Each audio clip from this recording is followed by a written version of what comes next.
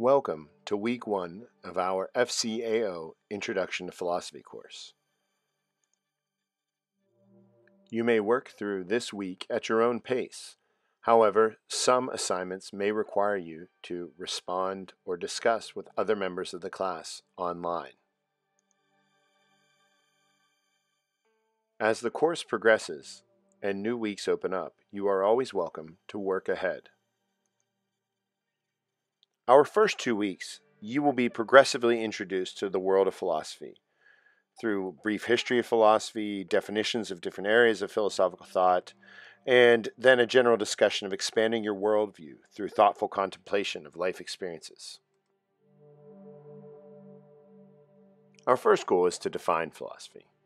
I want you to become familiar with the nature of philosophy, to become familiar with the different areas of philosophy, and to create a definition of philosophy.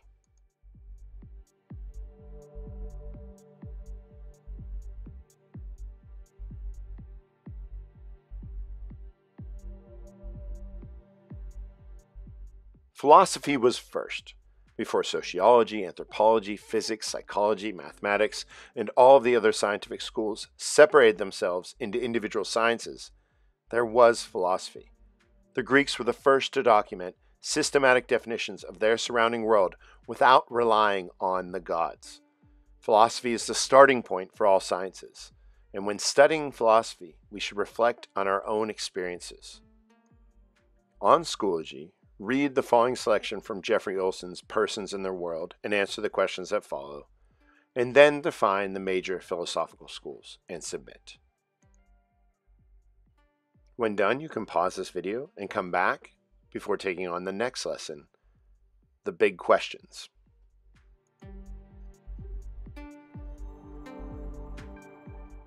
Welcome back, or maybe you never left. You, again, can work at your own pace. You can do all of these lessons right at the beginning of the week or the end of the week, or you can break them up as I have them broken up on this video.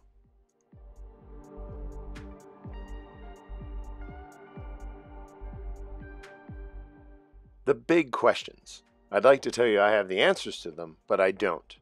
Instead, the big questions really serve as an introduction to major philosophical schools.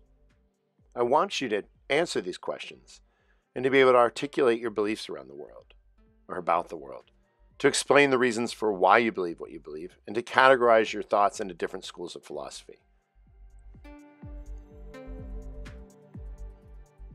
One goal of philosophy is to expand your worldview.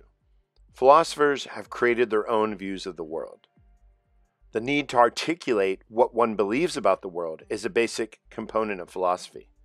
More importantly, you're not just simply expressing your beliefs. You're defining the reason for believing what you believe.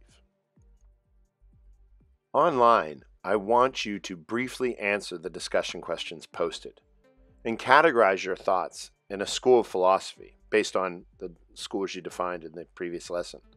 Don't worry about how long your answers are. You can even use bullet points. You're not graded on spelling. You're not graded on sentence structure. I just want you to think about these questions. And be aware that your answers are shared with the class and public with the class. I would like you guys to respectfully comment on each other's answers. Welcome back for the last lesson of the week, Philosophic Analysis.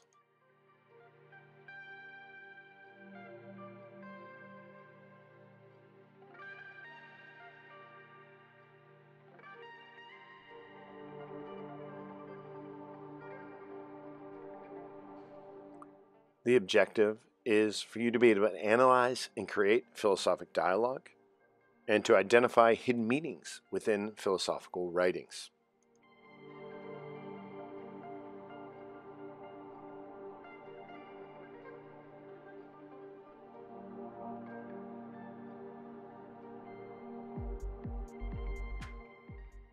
Whenever we ponder an idea, search for an answer, explain an emotion, or engage in an argument, we are philosophers. If philosophy is so useful, then why doesn't everybody like to read and discuss philosophy?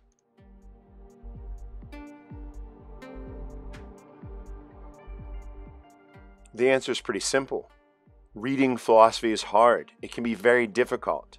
Philosophers love definitions. They love to argue. They scrutinize every detail to determine if an assumption is based upon adequate evidence and is a justified true belief. They tend to be wordy. So while reading, you have to concentrate and focus on every phrase. You cannot let your mind wander, or else you end up rereading and frustrated and lost. Let's look at 4 steps to help with philosophical analysis. First, stop the world. Your mind is flooded. There's phones and TVs and apps and what else going on? You can't catch everything around you. You can't assimilate everything around you while you're reading philosophy and incorporate it into your life. So stop. Find a quiet place to read.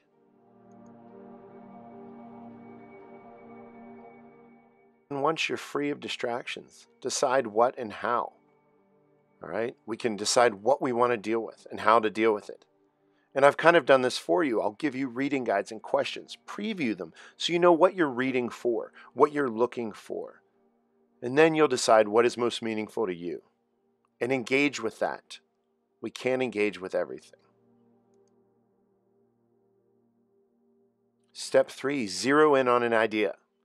Give it your full attention. Sit back, take a breath, live with it for a second. Begin to look more deeply into individual ideas. Maybe the hidden meaning will show itself.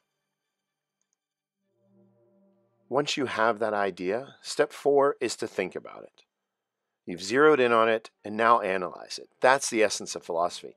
Don't kid yourself. This is hard to concentrate and think about individual ideas. You might not agree with this philosopher. You might think they're a moron, but try to gain some insight. Try to plug into the idea. It takes practice and hard labor and time, and I often have to go back and reread things and spend time with them.